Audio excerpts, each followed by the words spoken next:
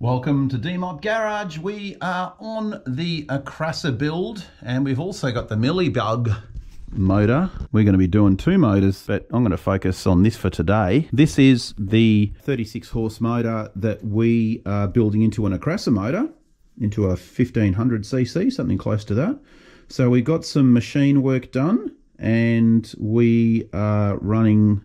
We'll go through all the specs later on. Basically what we're doing today is just drilling and tapping the oil galleries, which I have done a few of them already. And we also have to do the full flow conversion for the front Berg oil kit that we're going to put on. So we do have to tap this hole here and we've got some little bits and pieces over here. This is the 36 horse. So I think we've got a tap in here. So yeah, we've got to do a little bit of that stuff. Also, we have to Loctite the studs because these are just sitting in there. So we'll have to mock up the heads and the barrels on here to make sure we get the right lengths on our studs. And then slowly move forward and get this thing built up. It's going to be a very exciting little motor. Got a lot of the parts down here on the ground. But of course also Oven Board's going to be building the 1600 here at some stage. So yeah, let's get cracking. Okay guys, so one of the first things we're going to do is we just got to get our stud heights correct before we glue them in. We're going to use Loctite 290. That'll just seal the threads in the block so we're not getting leakage. And also it's a little bit stronger than the red Loctite, so it'll hold the studs in a little bit better. So I've got them all wound in as far as they go, and we're just going to put the head on now and just see what's happening. So there we go, they're done. We'll just grab a head. So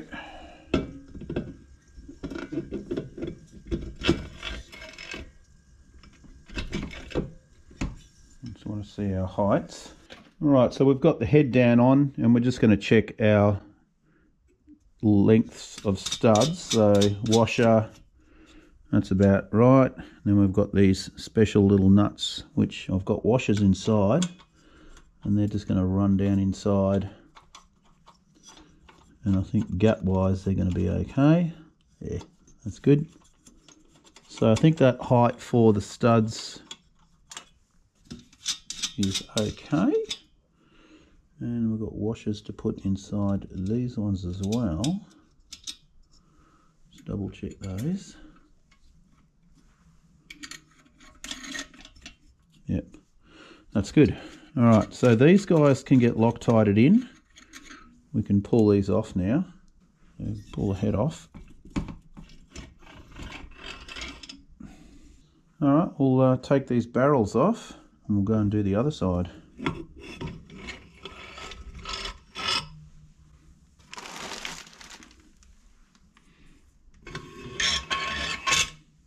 All right, get some Loctite on these. Now this Loctite is the wicking kind, so you don't actually have to unscrew them and put it on the thread. You just put it to there and it seeps down into each one, so that's going to be easy to do. Okay, we'll get these done.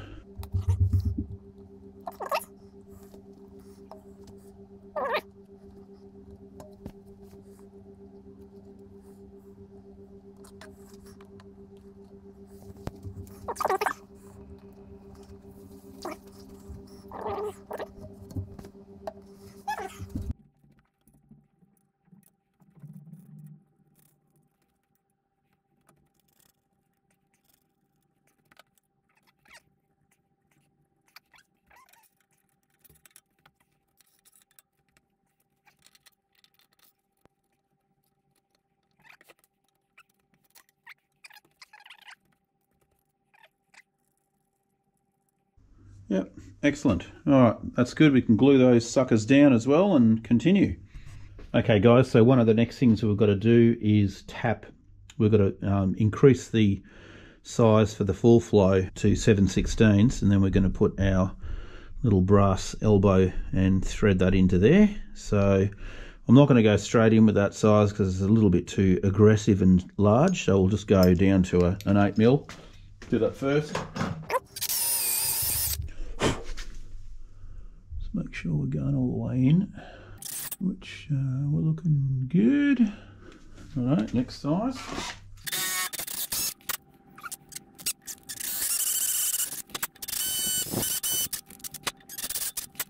Okay, all done. We can start the tapping process. Okay, so we've got our tap and let's get it started. I'll make sure that we're nice and square. Slow and steady wins the race, as they say.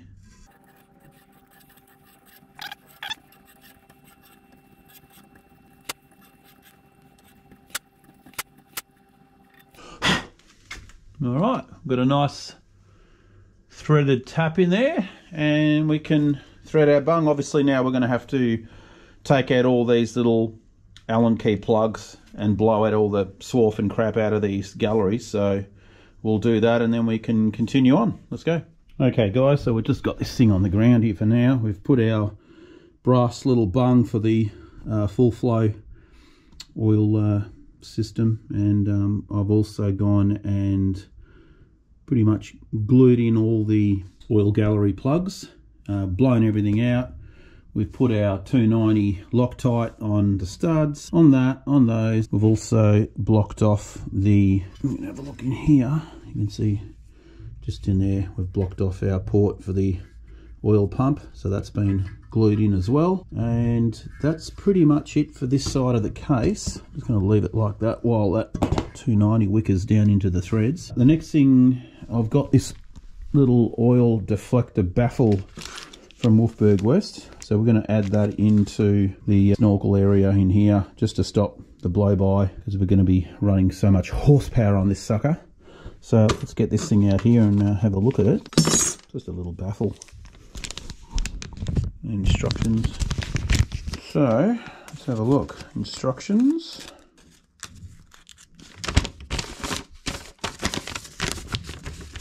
So you just basically put it into a vise and you bend it up, down, up, down, up, down, turn around, pick a bale of cotton. Sounds like a lot of fun. All right, let's go and put this in the vise and do some bending. You can see there, you got to basically do a bend up, a bend down, and a bend up, and you end up with this seesaw design. So let's go and chuck this in the vise and get her bent up. Okay guys, so we've got our little baffle piece, and it just basically lives inside like so. Wedge it in there. It's just going to stop that extra blow by coming back out. You can see it's actually wedged inside there. Anyway, yeah, one more little modification done. Let's continue. Okay fellas, so it's next week. We've come back, and as you can see here, we have put our bearings in. We've done our little marks so that we know things are going to drop into position with the crank. So we've just done our little marks on the bearings, put the dowel pins in, and we're going to continue from here. We've got our crank down here on the ground. We're going to sort that out. We've also got an oven boy crank over here somewhere. Where did that go? You've got rid of it. I just put it back in the box, man. Okay, because we're going to get the 1600 done at the same time. So we're going to be sort of doing a dual episode. So you got to catch up, because I don't think you're not there yet. Behind. Always behind. Too much drinking coffee. Not That's right. Hey, where's my coffee? 11:30 you have coffee. Yeah, that's right. I'm getting a table, because you send me off to get shit and I get distracted. And it's all over. We need a table. We're getting the table, and then we can have some more fun in here. So this is our 356 cam, and obviously we've had to take out the dowels, pop them out because we're not going to use those. Oh, well, maybe we will. I don't know. We'll see. That's the original 36 horse gear, and we can pop that together, get our holes lined up, and we can bolt it. There we go. Done deal. So we'll get our bolts worked out. Now you can step these down, or you can grind the head of your bolt, but we won't know until we pop it in the case to see what the from the oil pump, to see how much clearance we've got. So we'll sort that out in a second, and let's set her up. Okay, so what are we doing? We're checking coffee. We've had coffee. Stop that. We're just making sure that that oil hole, even though is feeding to this groove, because the groove is what feeds the main bearing to your crankshaft, right? So we're going to make sure that that's not cut off halfway by the groove in this bearing. So we're going to put a bit of blue goop around the hole, lightly, not too much, because you don't want it all going down the hole. We're going to reinsert your bearing to the pre-marked case heart that you've done already. Yep. Match the dowel up to the hole, push it in and see what happens. And wear the appropriate glasses. Glasses? We don't need no stinking glasses around here, do we? Now off camera we also ground back the bolts for the cam to make sure we've got no clearance issues with the pump. You can see on the case where the blue is thick. Yes. It is running right in the groove. Right. Okay. So there's no issue with that. Yep. It's online. Okay, so that's good. So we use a nice little clean rag and clean it all up, and try not to get in the hole. You can have a look in here. We've done that little mod to drain the oil back out of the back seal. Thanks, Gary, for that one. Just we've put these little pieces, the little retaining clips for the rods. Now, these are the original ones. Of course, we have to shorten those, make them into a two-piece. Righto, guys, so we are... Oven boy's up at the oven and he's bringing down the cogs for us, the cam gear and the distributor drive brass gear. And you can see I've already put the bearing on, so we've got that. We've got some assembly lube behind it. We've put our keyway in and we are ready to rock and roll. The first item off the shelf is this little fella. Yes, and we So want to you have can find dots. the dots. See, it's got a chamfer on one side. Yes, it does. And No chamfer on that side. See your dots? There's the dots, Right. yes. So your dots are coming this way. It's going on that way. Correct. And it's hot. It's hot as fuck. Hot to teacher. And you need to see what I'm doing because I can't fucking see shit. Yeah. You have to line up the dot. You got better eyes than me, man. Oh, yep, that's it. Okay, that's gonna go nicely. okay. Okay, collar. Collar. Collar dot. And this one here, I usually use... And the collar goes like that against that, doesn't it? Yes, it does. Yes. See, this one's got the collar mark on it already. Yes, and So doesn't I on that usually go that side do the same way? Yeah, Or so, well, it's up to you, but usually the collar, I go collar. It doesn't make a difference. It's easy. No, So it's all still your going to teeth read. wear. It's still going to read the teeth, isn't it? So, okay. Okay, good. So then you need your spring clip. Yeah. I'm putting my glasses on. So what you do is... Oh, well done. And all you do for best of luck is just to tap this, just to make Best sure. of luck. You like best of luck. There we go. Look at that. So that's done. Right. So what you're going to do is you're going to lay that, get your bearings, at least get a back bearing in. Yeah, which is this one right here. Yeah, you can put that on the back with oil grease, with your assembly lube. Yeah. Right? You can put it on the crank if you want to. Yeah, well, It's got to go on the crank. Yep. It's got to go on the crank. Now remember, these gears are hot. Hot So no loosey. That way, which means that's got to go that way. So we're going to pop that on like so. Clean the hands. Now I'm going to spin you guys around over to here. We're going to put this crank into the wagon, into the cranking wagon. Okay guys, so what we're doing now is just testing these lifters to make sure they fall under their own weight with a little bit of assembly lube on them. And you can see they're quite finicky to get them adjusted properly. But once you do get them in, there you go. You can see that works really good. Same with that one. That's probably a little bit groupier, mate. You can only adjust. One adjustment does both. Correct, yeah, that's right. One adjustment does all. No, they're pretty good. They're not excessive. They're quite dry. They look square to the crankshaft, other camshafts. So Yeah, that's right. And all we've got to do now is tighten them and then bend our little tab over to stop them coming loose, and we're all good. All right, here we go. So, pick this up. Why do these things have to be so heavy? So that's why we've got lines on these suckers, right? So you That's know where right. everything's going. So your dowel is... Yeah, keep going all the way underneath. I'll get my... So I always go, get your hands out. Turn you all the way around. Turn you all the way around. Okay. Joe, I got it from each end. So don't push it down. No. Yep. Okay, just rock the bearings. I can't see. I don't think... Oh no, the back is in. Yeah. Okay. So remember that when you do it next time, how much... Yeah, it's a little bit of... So what we have to do is see the end of this thing and the studs. You're going to make sure they're all clean. So if it had a con rod on it, would it be hitting it? Yes. Yeah. Yeah. So we'll grab the cam. That feels like feels firm and the spinny without being bindy. And then we want to get our numbers now. Yeah, so give me the dots. Yep, dots are right here.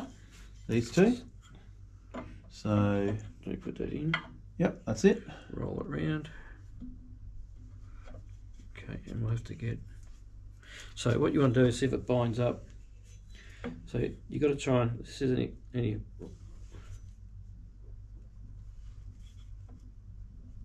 Yeah, you don't want any lash between the two. So you usually just move the cam gear. Yeah. You'll hear it if there's anything there. If it's too tight. Yeah, something's not right, is it? Yeah, something's hitting there. So there's an issue there. So there's an issue somewhere with all that. Oh yeah, you can see it here coming off the gear. Yeah. Okay. So we want to check for play that way too. Make sure you got enough clearance in that. So that would mean to me that this gear is probably too big. Yeah. Or there's an issue with the teeth. So you have to check your teeth, and you see all the edges. Look at the edges on these things. Have they been skewed? Yep. See that one there? Yep. So you might have to go and file all those ones nice and clean. Yep. Oh yeah, you can see it here. Look what it's doing to it. Yeah, it'll chew it out real quick. Yep. Yeah, See that? Yeah. So basically, what's happening is the cam gear is in a different position to what it was originally, where it was just running at that edge there. Yes. Now it's taking the full teeth up, which is probably good anyway. So all these little corners that have been knocked, yes, we've got to are file going to them. call an issue. Yeah, so you have to clean all those little puppies up. Right. It's a real pain because it's on the camshaft. So we might have to take that off to make it easier, or you reckon you get a little Dremel in there or something? Because any filings will go into that bearing mount. Oh fuck yeah. Yeah. That's not good, is it? No, it's not. So I didn't look at that before we did it. So, but that's definitely an issue. I don't think the clearances are bad because it rolls well between the teeth. Just when it gets to those little bumps, bump, bump, bump. Okay, let me get a texter. So well, how many are there? First, bump, bump, bump. What's the gear on that one like? Might be easy to just swap the gear over. Well, that's what I'm thinking too, because I think this one was definitely the better one. Okay. Before we do it, that looks way better. Okay, before we do it, let's get your cam again, because the thing was leaning to the front. Hey? The crank's leaning to the front, so it might not need it. So grab your gear again, roll it in. Okay, let me find the holes for you. Oh yeah, here, those two there. Oh no, it's still going to hit it. Hmm? It's still going to hit it. Because it was before, it was quite forward. There you go. See how the cam position is different now against the cog? Hmm. Yeah, no, it's still binding, isn't it? Cool. Just have to check it, just to see how much we had. Okay, you win. Righto guys, so unfortunately we cannot do a test fit of everything because we're going to have to swap over these gears. This gear I had actually taken off panel van build's motor, which had a catastrophic failure, and I've got a feeling some of these teeth are a bit warped.